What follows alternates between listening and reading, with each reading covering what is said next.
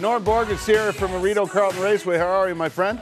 I am doing great. We are so excited. I know. I guess the last time I saw you, I was up in the booth with you when we were doing a little announcing. Yeah. It's fun, eh? That was a great little thing we did. Yeah. I think Max Keeping was there that night. We were doing a fundraiser. It was Cornwall night. That's right. Cornwall night at the races. Hey. Yeah, see, I remember that. Yeah, that's a good time. Speaking of nights at the races, this weekend is a big weekend. Yeah, it's a Des Smith Classic, 31st annual. We've been doing it, over 3 decades, obviously. Yeah. But what really makes it special is, A, the quality of the horses that come. These are some of the best, what we call age pacers. In other words, they're 4-year-old and up in North America. Yeah. And this particular Des Smith, it's so special because not only do we have a horse that just 3 weeks ago equaled the world record for a mile over a 5/8 track, and we'll get to that later, in the form of Better Than Cheddar. But his biggest nemesis lately is a horse aptly named Foiled Again, and Foiled Again is going to be there as well. Both horses are in the race. Both horses are in the race, and what's really interesting is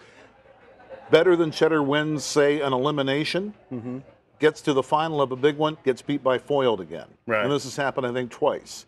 But right now, Better Than Cheddar is in just top form. Really? And yeah, I don't know if we're going to look at some footage of that or not. But I was like horse name. We are actually. I always like horse names. Better Than Cheddar is a good name. Here we go.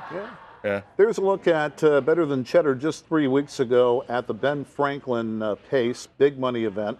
And here's what's interesting to note. If you've never been to a harness race, you're going to see that Better Than Cheddar gets what we call parked out, meaning he's stuck on the outside. And you say, well, what does that matter? It matters a lot because if you're going around in an oval and you're on the outside lane, you're going further. A whole lot further, exactly. And not only that, but in harness racing as opposed to thoroughbred racing, of course, you've got the bike. Yeah, the so it's harder to get through the pack. Right, you got drag to deal with. There's physics involved, and a horse is bound to be tired. But this was a phenomenal performance by a horse that's only 4 years old. Now normally horses don't fully mature until they're about 6, say 7. Yeah. And that's the average age of most of the other horses in this field. But you can see Better Than Cheddar. He's being sent on the outside here. There he goes. And they're really moving at this point. Now, you mentioned Rideau Carleton is a 5/8 of a mile track. That's right. And that's what that is there, too. Exactly. So what happens is they start at a certain point, and you just go an extra 3. Yeah, it's once and a half around the track, basically. 3/8 of a mile, right? So to make up the full mile. Yeah. I've actually been in the pace car. Isn't that something? It is super cool.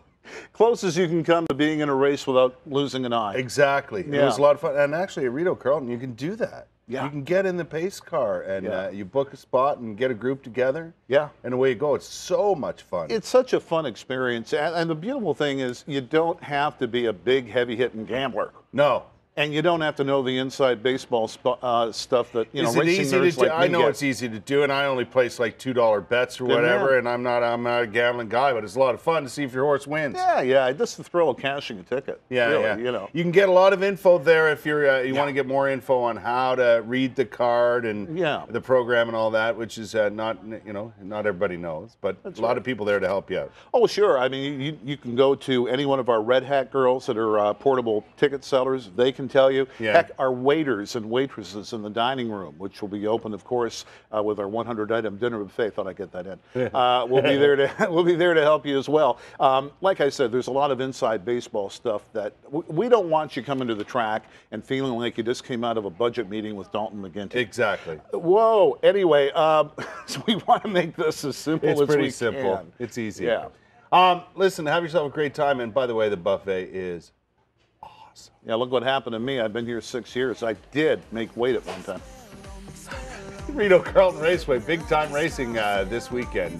Check out their schedule. Seriously, go to the buffet when you do. It's fun. A lot of fun.